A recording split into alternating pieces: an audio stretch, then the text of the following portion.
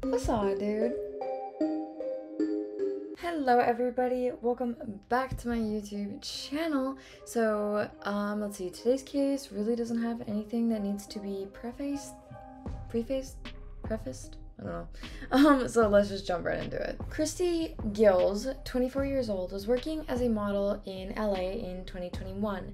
She started her modeling career for Wilhelmina when she was only 15 years old. Before that, she had been a very talented soccer player. She loved to be out adventuring and traveling. She had gone skydiving, rode camels in Morocco, and donkeys around the Grand Canyon. Christy had married a South African-born artist, photographer, and special effects editor named Jan Sillers. He was 17 years older than her, and the pair met through friends at an art gallery in LA. Jan wanted to pop the question just 7 months after meeting at the Burning Man Arts Festival, but decided, why wait, and pop the question.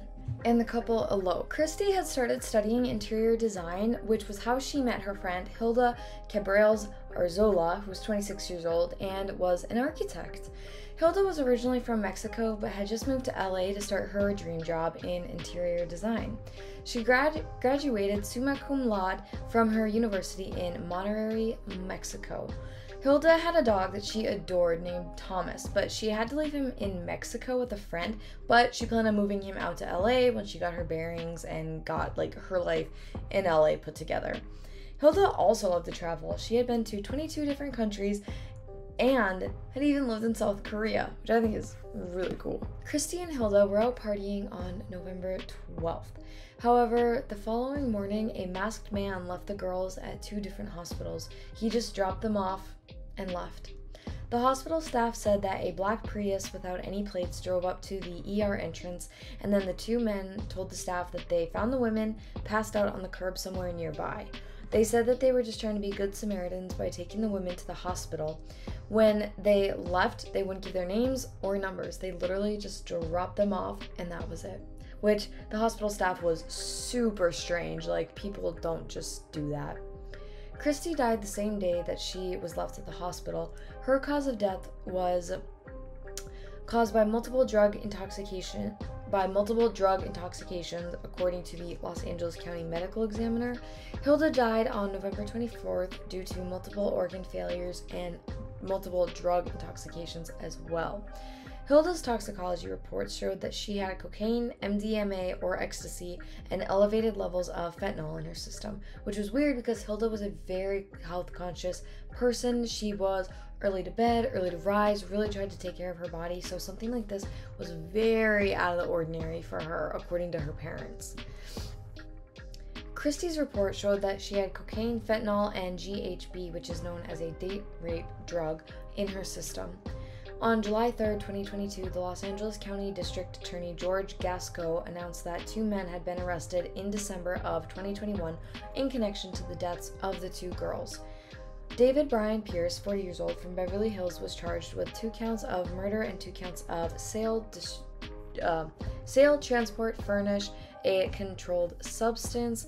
After David was arrested in December, he was then charged in a separate case with multiple counts of sexual assault against several victims within a 13-year period. They were trying to get some victims to come forward and testify against him, but that was kind of all that was mentioned about that case as far as specifics. According to court records, he pled not guilty to those charges. Records indicated that David stayed in jail since he was arrested in December and was held on a $3.4 million bail. Jacob Glucksman, his attorney, told the LA Times that he fully intends on pleading not guilty at his arraignment since his client adamantly and strongly denies any connection to these women's unfortunate deaths. The second man arrested in connection to this case was Brant Walter Osborne, 42 years old. His charges are 2 counts of accessory after the fact in connection with Christy and Hilda's deaths. It's unclear if he's in custody yet because lawyer information wasn't immediately available for him. Brant was actually an actor who appeared in several low-budget productions, according to the LA Times.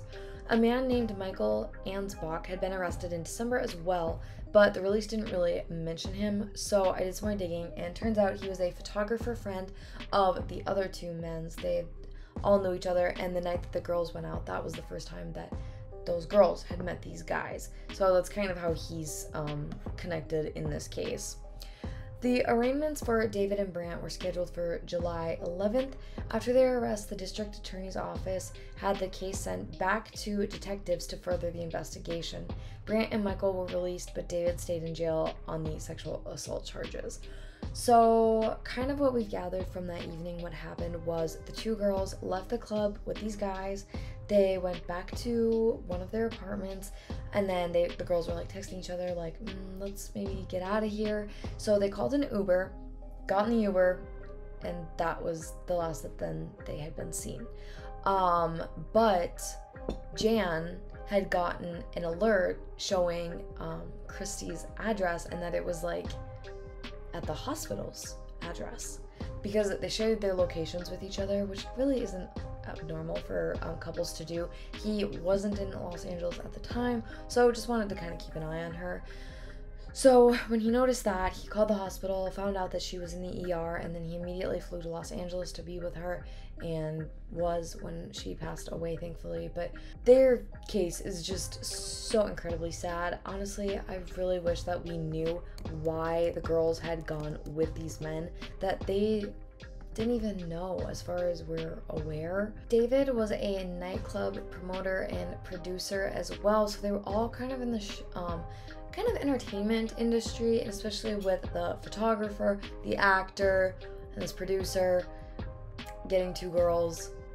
I don't want to assume anything, but I think when you look at their professions, it's kind of seems clear what maybe the guys were up to with these two poor women. However, unfortunately, this is all that we know as of right now. Nothing else has really come out about it, but super sad story. I'm just kind of reading another article, but that is it for me today. If there's updates on this case, I think I'll try to follow it. But since this happened in 2021 and we're now in 2023 and nothing new has really come out, I'm kind of afraid that this is going to be it for the case. I hope not, but you never know. Let me know down below if you guys want me to cover this, if there are any updates, as well as give this video a thumbs up, and don't forget to subscribe to my channel to see more videos similar to this one. But that is it for me today. I hope you guys are all staying safe out there, and I will be back tomorrow with another true crime career video. Bye guys.